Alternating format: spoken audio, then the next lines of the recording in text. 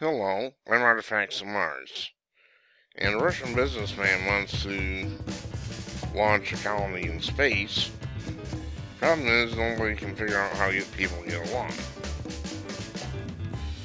There are people from 217 different countries.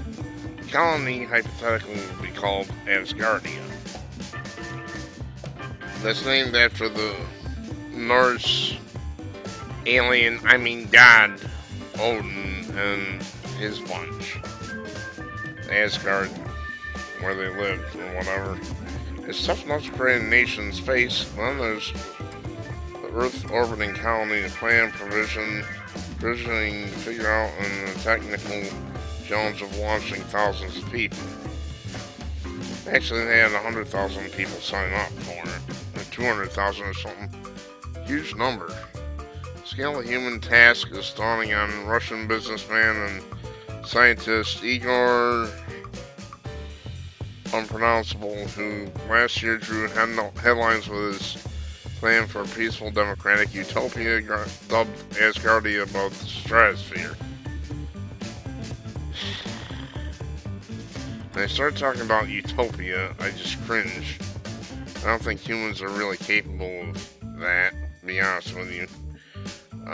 More than 300,000 people from 217 countries and territories signed up online to be Asgardians, among them starry-eyed dreamers, sci-fi fans, and political idealists, meaning liberals, and 110,000 of them are now officially citizens.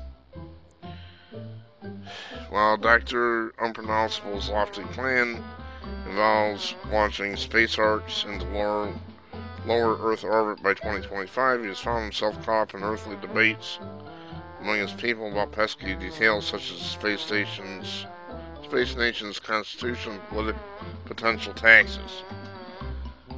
So they're going to start taxing them as soon as they get them up there, not to mention the prospective shortage of women. Among problems facing Asgardia, the biggest is self-organization, said Dr. Unpronounceable 53, because no one has ever tried organizing what is today 100,000 citizens from 200 countries who don't know each other and live in different places on the Earth. Yeah, that's going to be an issue. It's going to be a real Tower of Babel. I said Babel, not Babel. Dr. Unpronounceable, based in Moscow, has few details about how Asgardia, named after Asgard, the godly realm of Norse mythology, would be built, launched, and run. Specifics are decided by the nation's parliament. You're gonna have to do a little planning here, boss. Our one mission, guard against space threats like asteroids. My task is to defend Earth and defend humanity, said Dr. Unpronounceable in a phone interview, nothing more. Really? But you said you wanted to create a utopia, which is it? Is this a military thing, or is it what you liberals consider to be utopia? More lifts off, the Soviet-trained engineer wants the United Nations to recognize Asgardia as a country, plans to establish government online, divides flag, anthem, and currency. Initially, citizens will get some data into space on a satellite, and he plans to launch from the US this fall. Dr. Unpronounceable, I'm just going to call him Dr. A, was an industrial company values at $200 million. Insists that he's deadly serious. He's a sole founder and pays about 50 people to manage Asgardia's affairs. His plan is to pay for launches through crowdfunding. Others are skeptical of the project's success. Yeah, there are a few of us.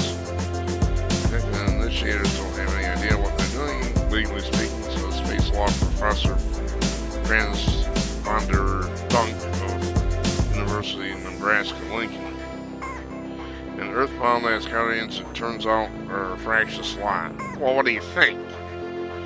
Half our countries are at, the other half of other countries' throats all the time. We're at each other's throats all the time. You think that's going to stop? You put them up there? It's one thing. Okay, it's one thing for the United States and the Russians, and maybe a few others, to work together on the International Space Station. They're all scientists and astronauts. I get that. In the case of the Russians, they're cosmonauts, but that's splitting hairs. You're putting these people on board there, some orbiting paradise, as you call it. It's not going to be long before they're fighting. We are a warrior race. Humans are a warrior race. We're basically the same thing as the Klingons on Star Trek, believe it or not. That's what we are. We're actually the Klingons on Star Trek, in a sense. Even though we don't run around in body armor all the time. Except they're cops, and they're military. Oh well, let them dream. It's not my money they're spending, so I don't care. It's not gonna work. As humans haven't learned how to get along together, and we're getting ready to blow ourselves off the face of the map if we're not careful. If we can't stop this North Korea-China situation, we're screwed. Then you have automated weapons that scare the tar out of me. Not one dream. I don't mind dreaming. We'll all do it with Mars Station. Thanks for watching.